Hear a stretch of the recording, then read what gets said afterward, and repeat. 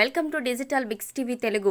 మేష రాశి వారిని వివాహం చేసుకోబోతున్న వారు ఒకసారి వీరు వారి యొక్క జీవిత భాగస్వామితో ఏ విధంగా ప్రవర్తిస్తారో ఈ వీడియోలో తెలుసుకుందాం. పూర్తి వివరాలకు వెళ్లే ముందు ప్రేక్షకులకు ఒక సూచన. ఈ సృష్టిలో దైవశక్తి ఉన్నది ఎంత నిజమో దుష్ట శక్తులున్నది కూడా అంతే నిజం.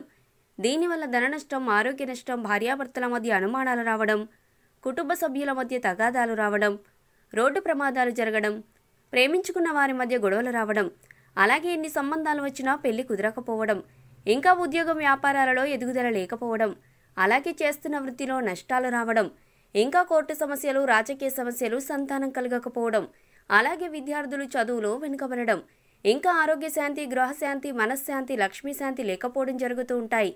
ఇలాంటి సమస్యలు మీకు ఉన్నట్లయితే ఒక్కసారి గురువుగారిని సంప్రదించి మీ సమస్యలకు తగిన పరిష్కారం పొందండి. అలాగే మీరు ఇప్పటివరకు మా ఛానల్ని సబ్స్క్రైబ్ చేసుకోకపోతే వెంటనే సబ్స్క్రైబ్ చేసుకొని పక్కనే ఉన్న గంట సింబల్ ప్రెస్ చేయండి. ఆ విధంగా చేస్తే మేము చేసే ప్రతి వీడియోను మీరు చూడవచ్చు. ఇక పూర్తి వివరాలకు వెళితే, మేషరాశి వారిని కుజుడు ప్రభావితం చేస్తూ ఉంటాడు. కాబట్టి వారికి అపారమైన ఆత్మవిశ్వాసం, ఉత్సాహం అనేది ఎక్కువగా ఉంటుంది.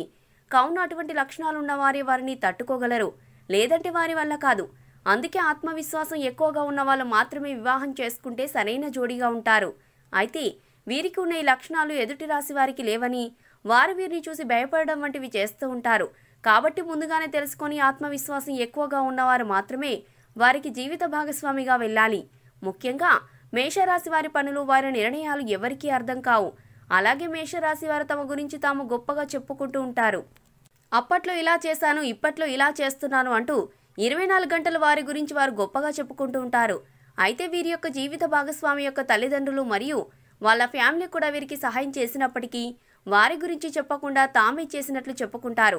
దీనివల్ల ఇద్దరి మధ్య మనస్పర్ధలు చోటు చేసుకునే అవకాశం ఉంటుంది. కాబట్టి ఈ మేషరాశి వారు ఎవరైతే ఉంటారో వారు అలా తమ గురించి తాము గొప్పలు చెప్పుకోవడం కాస్త తగ్గిస్తే మంచిది. ముఖ్యంగా నేను ఇలా, నేను అలా అనే మాటలు తగ్గించి మనం అలవాటు చేసుకుంటే సుఖంగా జీవించగలుగుతాం. అయితే ఇటువంటి సమయంలో తమ జీవిత భాగస్వామికి కూడా అర్థం చేసుకుంటే జీవితం బాగుంటుంది.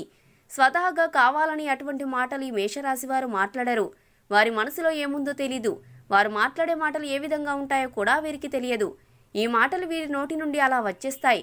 ముఖ్యంగా వీరు ఏ విధంగా ఆలోచిస్తారో అదే విధంగా ఎదుటివారి కూడా చేయాలి అనే ఆలోచనను ఈ మేషరాశి వారు కలిగి ఉంటారు. కావున కాస్త వీరిని అని అర్థం చేసుకోవాలి. అలాగే వీరు మాట్లాడే సమయంలో దూకుడు ఎక్కువగా ఉంటుంది. ఇంకా సాహసోపేతమైన పనులు చేయాలంటే వీరికి ఎంతో ఇష్టం. ప్రతిదీ కష్టపడి చేయాలి అనుకుంటారు. ప్రతి విషయాన్ని సాహసోపేతంగా ఉంటేనే ఒప్పుకుంటారు. తేలికగా లభించేది ఏది కూడా వీరికి సంతోషాన్ని కలిగించదు. అందరికీ భిన్నంగా ఉండాలని ప్రయత్నిస్తారు. అందరికీ నచ్చింది వీరికి నచ్చదు. ఏదైనా విషయం ఉంటే సూటిగా మాట్లాడతారు, సూటిగా అడిగి తెలుసుకుంటారు. అంతేకాని ఎక్కువ సమయం వృధా చేయడం ఈ మేషరాశి వారికి ఇష్టం ఉండదు. మనసులో ఏది ఉంటే అదే ముఖం మీద చెప్పేస్తారు. కాబట్టి వీరికి వచ్చే లేదా వీరిని చేసుకున్న జీవిత భాగస్వామి వీరిని అర్థం చేసుకుంటే దాంపత్య జీవితం అన్యోన్యంగా ఉంటుంది. ఈ వీడియో మీకు నచ్చినట్లయితే లైక్ చేయండి, షేర్ చేయండి. మరియు మీ అభిప్రాయాలను ఈ వీడియో కింద కామెంట్ రూపంలో తెలియజేయడం మాత్రం మర్చిపోకండి. ఇంకా మీరు ఇప్పటివరకు మా ఛానల్ని సబ్స్క్రైబ్ చేసుకోకపోతే వెంటనే సబ్స్క్రైబ్ చేసుకొని పక్కనే ఉన్న గంట సింబల్ని ప్రెస్ చేయండి. ఇలా చేయడం వల్ల మేము పెట్టే ప్రతి వీడియో యొక్క నోటిఫికేషన్ మీకు వస్తుంది. అందువల్ల మీరు మా వీడియోలను మిస్ అవ్వకుండా చూడవచ్చు. అలాగే మీకు ఎటువంటి సమస్యలు వచ్చినా మీరు మా గురువు గారిని సంప్రదించవచ్చు.